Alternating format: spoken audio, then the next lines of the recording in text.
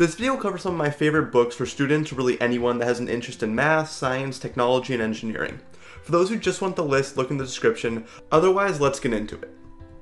Number 1 is The Physics of the Future, which I loved because it covered a very broad range of topics from computers, artificial intelligence, and nanotechnology to medicine, fusion power, and space travel. The book covers specific areas of research that are of importance to our future to give you some insight on actual projects out there, such as nanoparticles that can seek out cancer cells being worked on at Argonne National Lab, where they have made prototypes several years ago, or internet glasses and contact lenses being worked on by several companies to make augmented reality become more widely used. This author also released a book recently on the future of humanity, which I have not read yet, but likely will. Other books you'd enjoy that I would recommend include Soonish and Rise of the Robots, if this one interests you. One complaint I have about how college teaches us, especially when it comes to STEM fields, is they take a very bottom-up approach. They teach us how transistors work, which lie within our computers, or how much thrust various types of rocket fuels can provide. Which of course is important, don't get me wrong, but even if you know all that stuff, you don't know what new technologies are emerging, or the big problems facing a certain field and what scientists, engineers, and so on are doing to resolve them, or how different fields affect each other, such as how making room temperature superconductors that can act as super strong magnets would allow for frictionless electron flow, meaning easier and cheaper delivery of power to our homes, which is something I discussed in a video on this book. School does teach some of that stuff, but in my opinion they could do a better job in giving us a high-level picture of everything. But the good news is you can learn a lot of this on your own. Next up is Algorithms to Live By: The Computer Science of Human Decisions, which is great for anyone interested in computer science, math/mathematical algorithms, statistics, and especially how they all come together to solve various problems in the world of computer science, but also our everyday lives. In the first chapter, the author explains a mathematical puzzle known as the secretary problem. To simplify this, let's say you're going to interview 100 people for a secretary position, and you want to hire the best one, and there's only one best person for the job of that 100, and you have no idea who it is.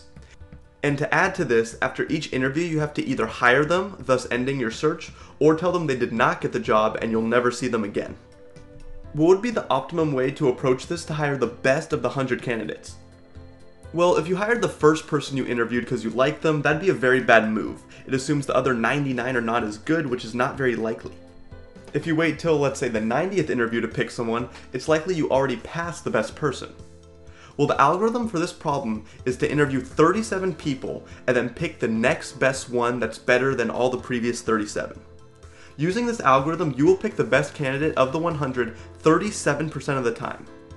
So it does fail 63% of the time, but even if you interviewed 1,000,000 people, it would still work 37% of the time, which is not bad. If you try to do this on your own, you would likely fail to pick the best person way more times. This is known as optimal stopping, where you can't always go back after making a decision. And this can apply to looking for a parking spot, picking an apartment, or choosing to marry someone. And that 37% shows up in these types of problems, although we did have to assume a few things about the situation to simplify it.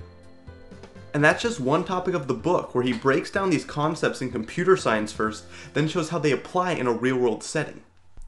The author talks about sorting algorithms that computers use and how we could use them to sort a stack of books or list of numbers as efficiently as possible. There's overfitting and the idea of using too many parameters to fit data points to the point of being overly complex and actually losing accuracy. Or how if you're at a casino playing various slot machines, and you play one, let's say 10 times, and you win 8 of those but lose 2. That's pretty good, of course, but based on a few other parameters I won't explain now, it can be more beneficial for you to try a machine you have not played yet, because there's value in the unknown when it's completely possible another machine will pay out better. You will see this in the section on the Gittins Index and explore/exploit methods, which the author explains. And of course there's plenty more on how computer science concepts that are used in mathematical and statistical problems can apply to our everyday lives, but it lays a great foundation. The next book is a little different, and that is A Mind for Numbers, which I've talked about many times but had to include. This is about how to excel in math and science, but really can apply to any subject. It's more about how to learn. The author talks about the two different modes of learning, focused and diffuse mode, and how you have to go in and out of both of them to achieve true mastery of a subject. She reveals illusions of learning, how to prevent procrastination, and much more. I have made a video on this book, so I'll end with that quick summary. One book out there for math lovers is How Not to Be Wrong: The Power of Mathematical Thinking, which is one of my favorite books hands down. It talks about a lot of subjects from geometry, computer science, gambling, and statistics to the military and politics, but everything is discussed from a more mathematical standpoint, such as how out of the 50 states, South Dakota has the highest percentage of people with brain cancer, but assumptions as to why are usually wrong.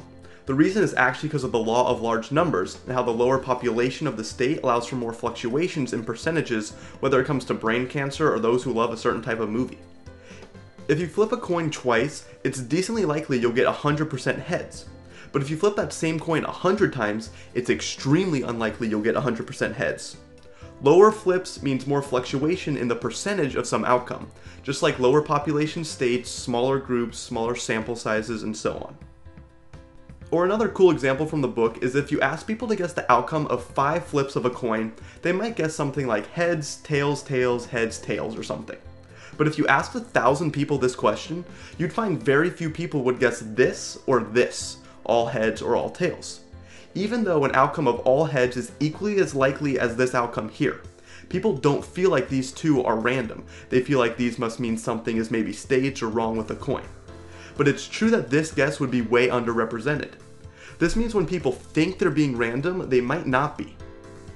And years ago, 2 students analyzed the results of a presidential election in Iran where one candidate won by a large amount, only to find that the total votes amassed by the 4 candidates did not have an even distribution in their final digits. It wasn't evenly distributed from 0 to 9, which wasn't proof but pointed them in the direction that the outcome was fixed as many people thought.